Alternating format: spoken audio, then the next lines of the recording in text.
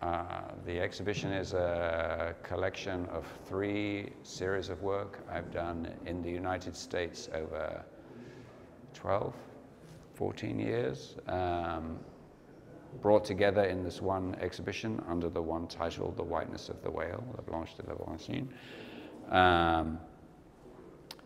So I'm English, but I live in America, and I've worked there for 15, 16 years now. And these 3 bodies of work come together and fit together quite neatly, you know. And we decided to put them together as a collective exhibition of all the work. La Blanche de la Baleine is, of course, The Whiteness of the Whale. It's from Moby Dick, the great American novel by Herman Melville. And read that if you need the explanation.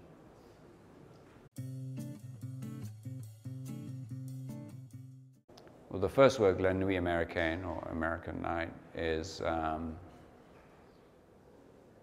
the one where it clearly talks about the social division, fracture sociale, maybe, in the United States, about between rich and poor, have and have not, white and black, of course. And it deals with how the poor are rendered invisible, you know, how we go about our lives in America and choose not to see the poor, really, choose to edit them out of our vision. And it's necessary to get on with your life in some ways, but it's also a tragedy for those people. And it does that simply with these white, overexposed pictures, where it's almost invisible to see the people, and you have to want to see them. You have to choose to look at them. So it makes a very simple point there. The second part, Shimmer of Possibility, is not so direct. It's more subtle, it's more elusive. It deals with everyday life. There's no drama. With the flow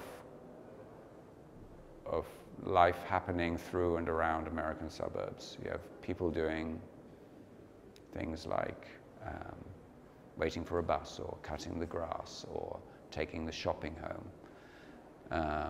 And just the dignity and beauty, and sometimes the tragedy of those moments. Yeah, so very simple in that way.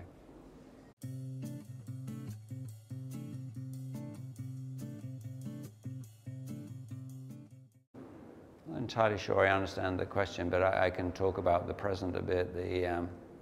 I hope also in French, the title in English, the present, has a double meaning, of course, two readings. The present as in this instant, and the present as in a cadeau, a gift, you know, so it plays with that notion. Here is this moment, and it is a gift. And of course, what I've done with the present is have a double moment, or sometimes not so often, but occasionally 3 moments sequentially coming at you.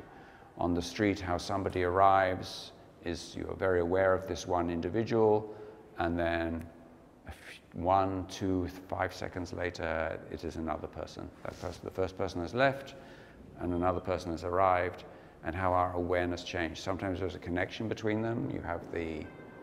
Here you have the man, the Sikh man, with his religious signifier on his head, and actually in the background here, walking into the picture a moment later, is the Jewish man with his religious signifier.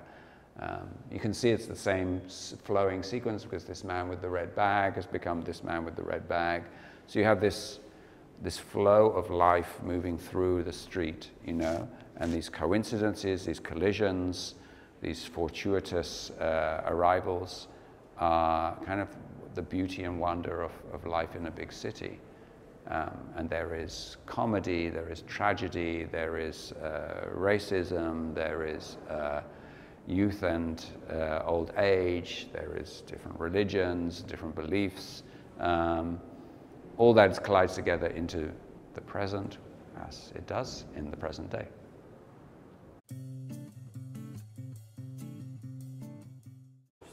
First photographic memory has to be discovering serious work, you know, finding it. No one showed me, I was not an art student, I've never studied art or photography, but going to a library in a university and finding this section of books called American Studies, which was for anthropologists and sociological studies, and it had in it Diane Arbus, Lee Friedlander, Robert Frank, Walker Evans, Paul Strand, the FSA work. You know, it was only that long, maybe that much books, and fantastic. You know, this light bulb going on in my head where, oh wow, you know, you can make photographic literature.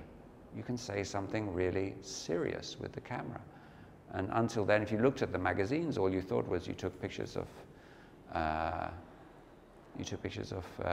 interesting views and sunsets and your girlfriend's in a bikini or something like this. And suddenly there was something else, this whole world opened up. So that was a very key moment, although on my own in the library, discovering that.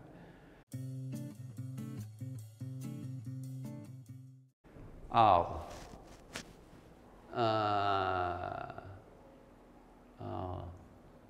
I mean, you know, I've been coming here, I've exhibited here 3 times.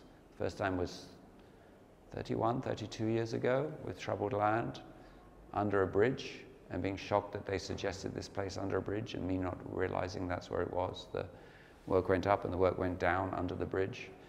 Every day they put it under this overpass. And that was quite a shock to show there. And then 12, 13 years ago, one more time, and now. I remember being here with Martin Parr one time, and we all were going for dinner, and you know, you welcome all the young photographers here. You know, I was one myself at the beginning, and this was a bit later, and Martin inviting this young Australian woman and saying, "We're going to dinner here, why don't you come?" And she came and sat in the restaurant, she looked at the menu and said, "I'm sorry, I can't afford to be here," and just got up and started to leave. And Martin was saying, "Stop, stop, stop, we'll pay, stay here," you know? And he was right in that, you know, that to have that generosity to realize, you know, people have budgets and they don't want to eat in it wasn't that fancy, but expensive restaurants. And I thought that spirit was very admirable in him, and everyone, we all contributed, but it was a very admirable thing.